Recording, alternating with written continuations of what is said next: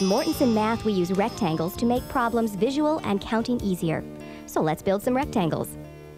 Put very simply, a rectangle has 4 corners and 4 sides. So utilizing our units, x's and x squares, let's look at some ways of building rectangles. Let's begin with just the x's and units. 2x and 6. 3x and 9. 2x and 1. 4x and 4, 3 ways. Now let's include x squared. Take out 1x squared, 3 x's, and 2 units. Math is simple and logical, so let's use a simple and logical approach. Start with x squared. Place 1 x on the right side, and the rest of the x's above.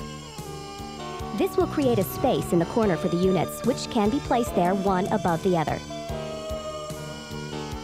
Now let's try some.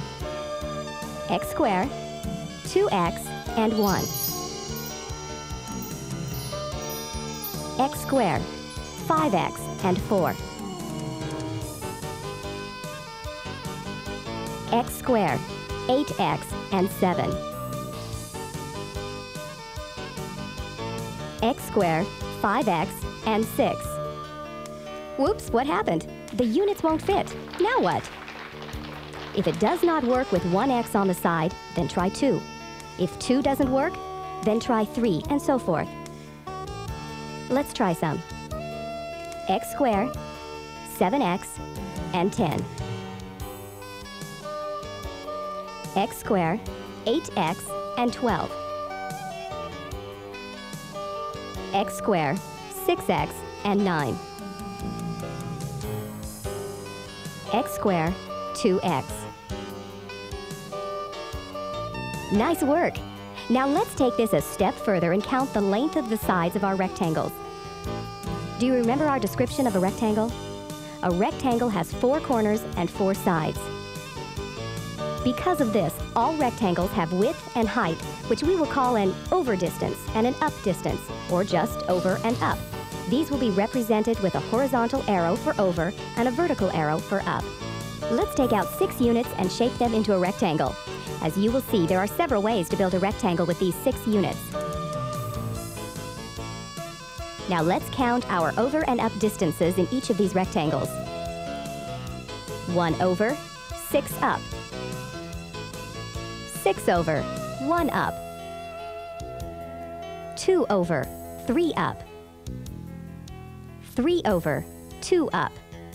In mathematics, this is called factoring, and these edges are the factors of 6. In other words, 2 times 3 equals 6, and so forth. Note the rectangles built by 1 and itself will not be included in our examples from now on, as they are self-evident. Now see how simple factoring is. Factoring is building a rectangle and then counting the lengths of 2 sides. In factoring, we are given the area.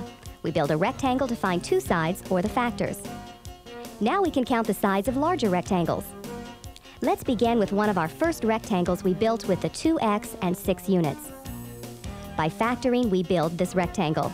The factors are the over and the up distance. If the rectangle is placed this way, the over distance would be x plus 3, and the up distance would be 2.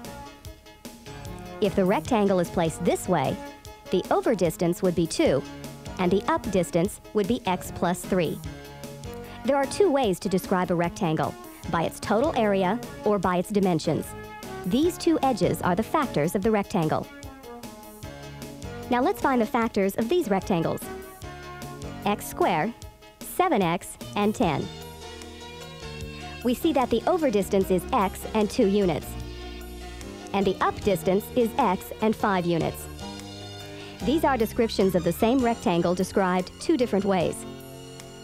In algebra, this would be written as x squared plus 7x plus 10 equals x plus 2, x plus 5. You have just completed the factoring of a polynomial. Poly meaning many, nomial meaning number. X squared plus 7x plus 10 is a many-numbered expression, a polynomial.